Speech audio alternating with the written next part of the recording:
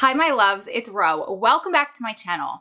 I've been doing so many videos recently exposing corruption and talking about all of the negative stuff that's happened to me and Adam and other people I know and people I don't even know on the inside. And it made me think, I never want to come across like I'm bitter or I'm just negative and boo-hooing about the system. I do that to expose corruption. I do that to give a voice to the voiceless and the forgotten on the inside. But I have to say, there are plenty of times that I have had staff members and correctional officers and administration treat me really respectfully and actually do me some favors. So not everybody is crooked. There are some really helpful, straight COs that want to see people succeed and they want to help. And their hearts are in the right place. So what I'm going to do today is I'm going to talk you guys through all of my experiences that I can remember with cops that have treated me really well, that have done me favors. That have done me favors is the wrong way to say it because I don't ever want to sound like they're being inappropriate or unprofessional. Nobody has ever crossed that line with me. It's always been 100% respectful. They just haven't been corrupt. They haven't gone out of their way to make it a miserable experience. They've been helpful. And that's it. I just wanted to clarify because there are so many people on one side of the fence, people who feel like we're always fighting against the corruption because there is so much of it. And there are also a lot of people on this side that feel if somebody does a crime, they deserve time. Their family members should be treated like animals, just like the people on the inside should be treated like animals. I'm not making that up. That is something that somebody actually said to my husband, who, if you don't know, is serving 213 years in federal prison for robberies where nobody was hurt. So if you're new here, welcome. Click that subscribe button if you want to hear more about his story, my story, why I stick around with him, and how we're working towards getting him out and all of my experiences in between. Also, do me a favor for all of my OGs and everybody here. If you can hit that like button, I would really appreciate it. Okay. So let's get started.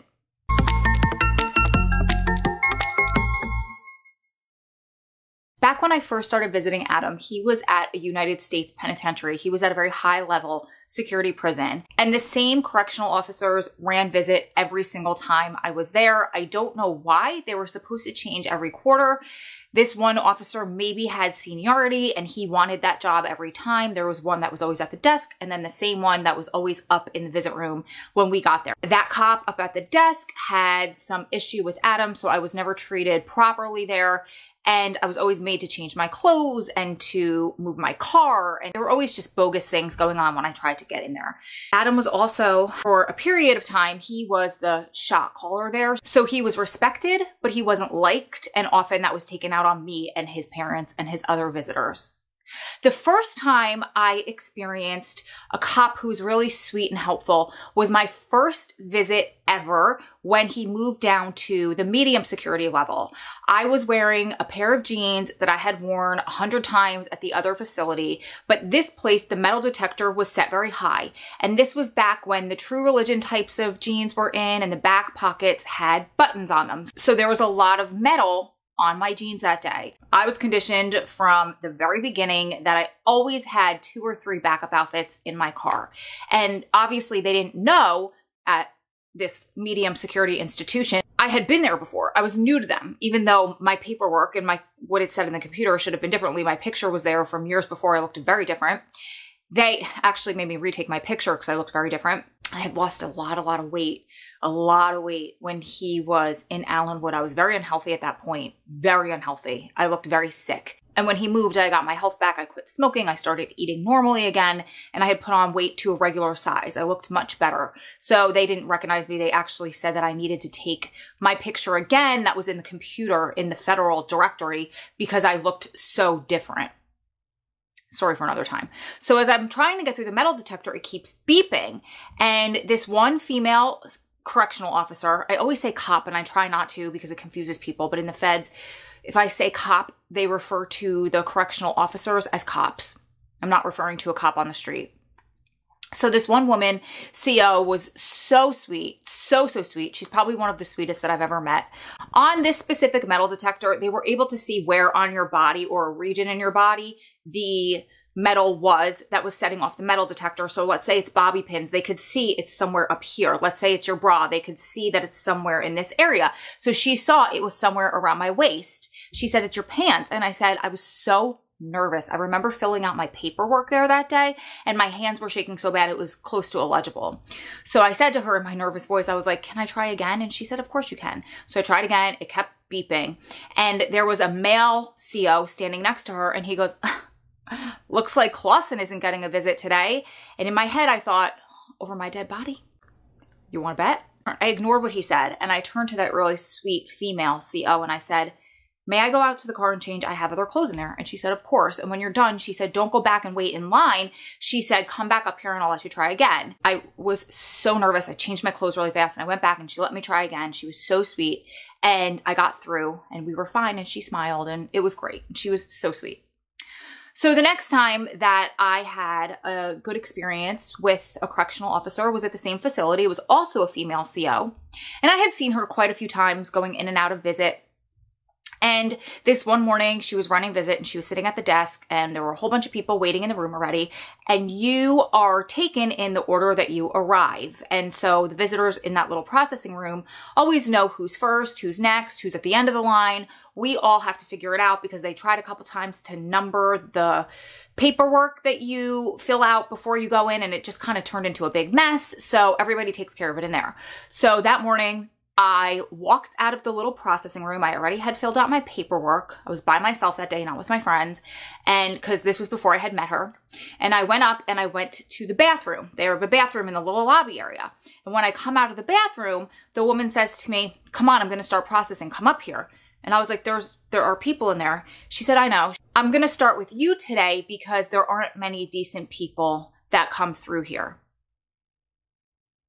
Which I found to be such a sweet compliment. In other words, I didn't give her any problems. I'm always very respectful. My clothes are always appropriate. I don't really set off the metal detector unless it's something freak, which I was like, cool, okay. I'm going to be first. She's going to let me in. I'm going to have the most time with Adam. And then I thought about it later. I was like, geez, thank God nobody in that room started a problem with me or started a rumor because people who do shady stuff on the inside get favors. And now thinking about it, thinking through it, I might have said, thank you so much, but I want to wait in line because it's not appropriate. It's not fair.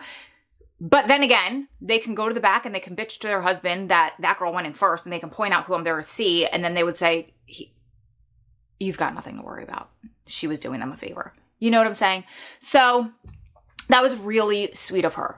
Another time was actually the same woman, but this happened before that. This is one of my very first times at this medium facility. And I was wearing a long sleeve blouse. That blouse was a little bit tight on me. It was left over from when I was saying that I lost so much weight. I was super skinny. So I had gained some weight back. I wasn't back to my normal size, but I was in the process of gaining weight. So it was a blouse with one of those little pussy bow tie necks and the buttons were gaping just a little bit. Not enough to be inappropriate, but just enough to make me feel slightly uncomfortable. But I had a really pretty fur vest over it, a long fur vest, some skinny jeans, and some high boots. And it was a really pretty outfit. I obviously don't have a picture. I almost said if I have a picture, I'll post it in there. I don't, because what happened was she made me take off the vest. She said, I can't allow you to wear that inside. And part of the reason I wore that, this is so interesting, you guys, the way my brain works. Adam had been locked up for so long. I'll try to wear things with texture sometimes. I'll try to wear velour or velvet, or I was trying to wear fur because when's the last time he felt fur? They don't have the dog program in there. Where he goes now, they could touch me a little bit, although he wouldn't have been able to touch her. I don't know what I was thinking. He might have been able to like touch my back a little bit as he was walking by. They're not going to give him a problem for that. Actually, way back then, they allowed us to put our heads on their shoulders. They allowed us to cuddle a little bit. So there would have been a way he could have felt the fur. And I was like, how cool would that be for him? When's the last time he actually felt that? Think about that. If you're not involved in this life, just think about that for a second. He hasn't felt velvet, velour. He hasn't felt fur on an animal or on, and this was faux fur, by the way, you guys, save the animals. It wasn't anything expensive. It wasn't anything real or anything like that. You know, just, you don't think of stuff like that. There are so many things that he hasn't seen or touched or done because of where he's been for so long. So anyway, she makes me take off the fur vest and I was kind of bummed because I was really insecure about what I was wearing. Not that Adam would care. I was just insecure because it was tight. And so I went in, I wasn't going to give her a problem. And at that point it was freezing out there. So I wasn't going to go to the car and change. I just wore the shirt underneath. She said, that's fine. You just can't wear the fur vest in there. I guess it's too bulky too, which totally understandable. You could hide things in there. I get it. Everybody at this facility, the way it works there is that they bring you back to the visit room and everybody goes running to the vending machines. Nobody sits in their assigned seats. And there's this mad rush at the vending machines and there's lines and sometimes people get into arguments that they cut each other, this and that. I typically would go and sit down at my seat and I would wait for that rush to die down because first of all, Adam doesn't eat the same food that they do. Neither do I, but Adam's not rushing for wings. He's not rushing for the Reese's cake that they have in there. He doesn't eat that type of food even out on visit. So to me, I don't need to run up there. I let the rush die down. So she didn't know that. This was prior to the last incident that I told you about. I forgot about this one till just now. And I was new there. She hadn't seen me before. And she saw that I got upset, insecure, self-conscious without that vest on. So I think she felt a little bit bad for me. So she walked over and she said, "Hey, I just want to let you know, if you want to get some food, you probably should get up there and get it now because they run out really quick here." She was being really nice. She was trying to help me out. She was trying to give me a peace offering. She couldn't say sorry because she was doing her job, but she was trying to say, "Girl, I get it. I'm gonna try to help you now. I didn't mean to make you feel like this. I wasn't trying to be a bee. I was just doing my job." Without saying all of that, she said it in doing that. So I really appreciated that. I said, "Thank you." I said, "I'm just going to wait for this to die down a little bit. I don't like to be in that crowd." She goes, "Oh, I get it." She was really sweet. She doesn't do visit anymore, but she was always very, very, very sweet. I really enjoyed when she was running visit because not just because she did me a favor once, because she was just really pleasant. And I hated it because a lot of the girls would talk so badly about her. She had a really short haircut. She also had a husband who worked there, who we found out maybe 2 years later. Adam's like, "You see this guy?" I'm like, "Yeah." He goes, "That's that lady's husband." And I'm like, "No way." So they would call her all kinds of dirty names. They would say that she was butchy, this and that. And she wasn't. She was fair. She did her job, just like with my vest, but she wasn't nasty about it. So I really appreciated that time. It was a really good experience of turning a negative into a positive where she was doing her job and she wasn't doing it to be a jerk. And she wasn't doing it in a way where she was trying to punish me or punish Adam through making me change my clothes. She was working with me and just following the rules. And I appreciate that. There was also another time where it wasn't a direct helping me out or anything, but I could see what level that this person had me on. So we were walking out of visit, and back then visit would end at 3 o'clock and all of the prisoners, the inmates, would go line up against the back wall and they would get strip searched and changed out one at a time. They would be taken in the back and all of us visitors would be taken out at the same time. And we would be walked down. There was probably about a 50-yard walkway and then they lock the door. The cop goes in, tells the control room everything is good. He's fine. He's not under duress. And then they unlock the door. They let us all in. That happens again twice. And then they let us out. It's a quick process. It sounds like a lot, but it's a quick process once you're used to it. You have a cop that's been doing it for a while. So this one day, as we're walking down that 50 yards, the cop's a bit ahead of us, and then there's a group of us, and there's one girl just kind of in between me and the officer, and she, obviously it was her first time there, and she was enamored with the fact that she was out of prison, and she was looking back at all of the fences and the barbed wire, because you see, if you look over your shoulder, there's the back building, but there's also a grassy area, and then the housing units. Around the housing unit are fences. At the top of the fences, you see big circles of razor wire weaved through the top of the fence. So obviously somebody can't climb over the fence and get out. Fences are also motion censored where they'll send shocks if somebody's climbing on them. That's a story for another time too. Plus there's a watchtower. There's a lot of security going on there. So she's looking and she's seeing all this prison stuff and she's like, "Cool." Not really talking to anybody, but she goes, "Cool. It's just like you see on TV. It really is just like TV." And as she's talking, the cop, like I said, is probably 5 feet ahead of us. I'm here to his left. She's a bit behind him to his right. And he looks over his shoulder at me and gives me this glance like, she's got to be kidding. And we both kind of just exchanged a look like we knew what each other was saying, like, cuckoo, cuckoo.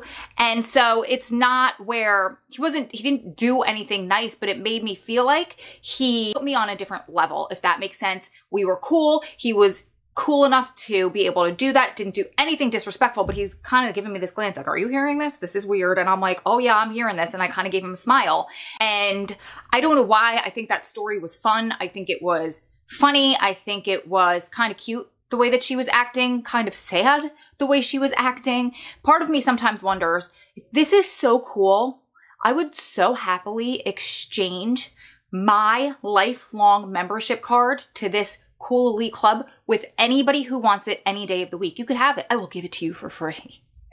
So you gotta laugh at these things. You gotta make jokes. Otherwise, what's my option? What are my options, right? There are also a lot of times where Visit will get overcrowded, and instead of kicking people out, there have been quite a few times where the cops that are running Visit, the COs, the correctional officers that are running Visit, will be really helpful, and they will go to closets, they'll go into extra storage rooms, and they'll pull out chairs. They'll create extra lines of chairs. They'll start moving people around to accommodate everybody that's there before they have to start terminating visits and kicking people out, which is really cool because other cops that are crooked, corrupt, or just don't care, they see that there's a couple people downstairs and they're like, okay, you guys have to go. You guys have to go. They don't care to make extra room. They don't care that there's 2 open chairs there or that there's 1 open chair there and 1 open chair there. So if they move around a couple of people, then they can get a set of 2.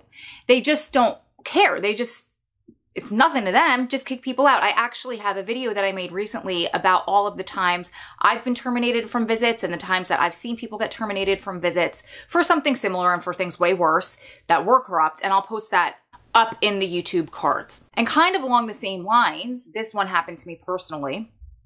There was one day that it was getting overcrowded. They weren't having to terminate anybody. They weren't even having to take extra chairs out. But there were 2 officers that came upstairs. One was actually an officer, one was a lieutenant. And the lieutenant was a woman, and she had it out for Adam. I actually had somebody call me and warn me and said, this lady, I don't know what her deal is, but she has it out for your husband, so just be careful. Yeah. So she comes in to visit, and I see her. I didn't know who she was, but Adam said to me, that's the lady. So I kind of got nervous. I got in the mode where my hands are always showing. I'm not touching anything. I'm not touching him. I'm very head forward, sit up straight, hands crossed. You just get nervous because they can make anything up. And remember, like I always say, the cameras are inconclusive, but we're not going to go down that road because this is a video about the positive stuff. And there are quite a few, like I'm talking about positive stories, and this one turned into one. So there was this man running Visit that day. He was really cool. He was a great cop. He still is a great cop. So I was in the back corner right in front of the cop's desk one time at Visit, and I was telling Adam a story. And I said to him, I went to go visit my best friend who had just recently joined CrossFit, which was awesome because she had lost 100 pounds, never worked out a day in her life. And then she started taking CrossFit classes. So I went to go take a class with her one time, and she's really strong. She's always been very strong, even when she was overweight, even when we were little girls, because we knew each other since we were 7. She was just a very naturally strong person. I'm not the strongest person in the gym, but I will be the one that carries you with endurance. I could just keep going and going and going, but I'm not going to be the girl that lifts 300 pounds. It's just not my genetics. It's not the way my muscle fibers are made up. So we were doing a partner workout, and part of it was burpees, which I was killing. And part of it, you had to pick up the bar and you had to do stuff with it. And then you had to drop the bar, and that's when you did your burpees over the bar. So she's like, pick it up.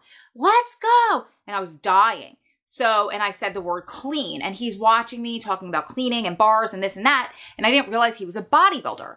So he asked Adam later, he made a comment about it when Adam had gone to the bathroom, and he asked what we were talking about. And Adam told him that I used to be into the bodybuilding stuff and I used to compete in fitness. So ever since that day, he was really nice, and he would chit chat with me, never inappropriately, but he was training to do his first fitness competition. And I would talk to him about bodybuilding and things to expect when you go backstage at a show, etc. Really cool guy. Really cool guy. Never inappropriate, but very cool, very friendly, very down to earth, normal. He was one of the ones that would always line up extra chairs, and we would always joke with him. We're like, oh, you're working hard today. Deadlifting tables off the floor, bodybuilder, moving them so people could fit, cool guy. So this woman, the lieutenant, and her sidekick walk up that day to the cops' desk and we see her say something to him and we see him say something back and we see her get a little frazzled and those two leave. They look around the room and they leave. And so we didn't think twice about it. Eventually it did start getting overcrowded and they had to kick people out. We got to stay that day and it's kind of just the luck of the draw when you're there. And after I left, Adam told me the next day when that cop was changing him out, he's like, listen, I just want to give you a heads up. I don't know what her deal is with you, but she came in and she said, do me a favor, make up an excuse, kick Clausen and his wife out today. For no reason, just because she didn't like us. And so he said, thank God, he said back to her, because he was secure enough in himself. And a lot of people don't do this. They get afraid, they don't want to make problems, and they're just, they do what they're told.